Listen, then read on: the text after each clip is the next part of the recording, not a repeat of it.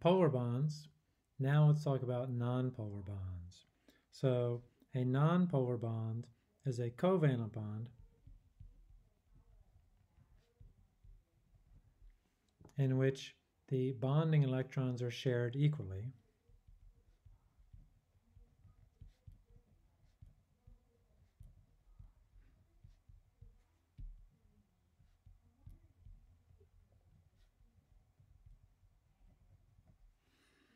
And the classic example is a bond in which both of the atoms in the bond are the same.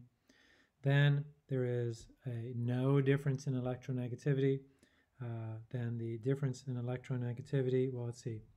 So each fluorine atom has a 4.0 electronegativity score. That means that the delta En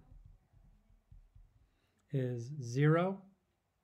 And that is the definition of a non-polar bond. Delta En is 0.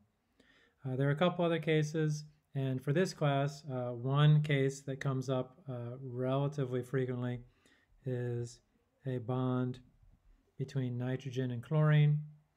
Both of those have electronegativity scores of 3.0, although if you peel away more layers of the chemistry onion, you will see there's a slight difference between them. But for us, there's no difference. So this would be a non-polar bond as well. You can go deeper into polar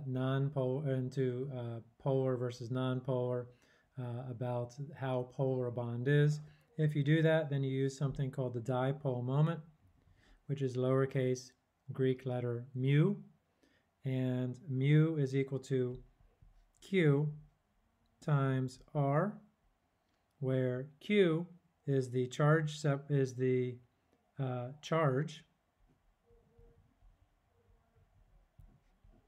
and R is the distance of separation between distance of separation for the charge.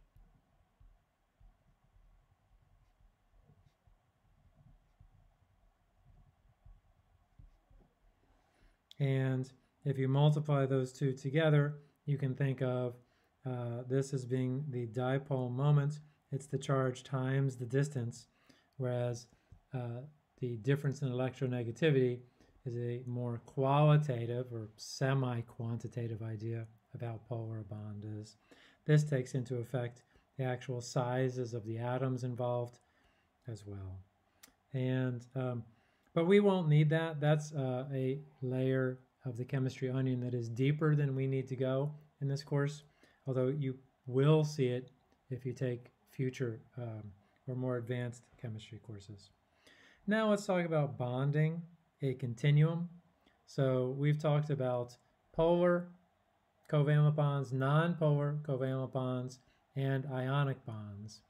And at least one definition of the difference between them is in terms of differences in electronegativity. And if we start here and draw a line, and so this is going to be difference in electronegativity of 0. We've said that that is the definition of a non-polar covalent bond. And a typical definition of the polar covalent bond versus an ionic bond says that when the difference of electronegativity is 2 or greater, those are ionic bonds. And between 0 and 1.9, those are polar covalent bonds. Or let's say this, 0.1 to 1.9, that's the range of polar covalent bonds. And just so you know, so the world in chemistry is broken into, at least in this course, 2 types of bonds: ionic bonds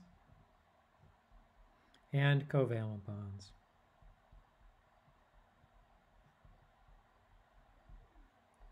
And further, covalent bonds is broken into polar bonds and non-polar bonds.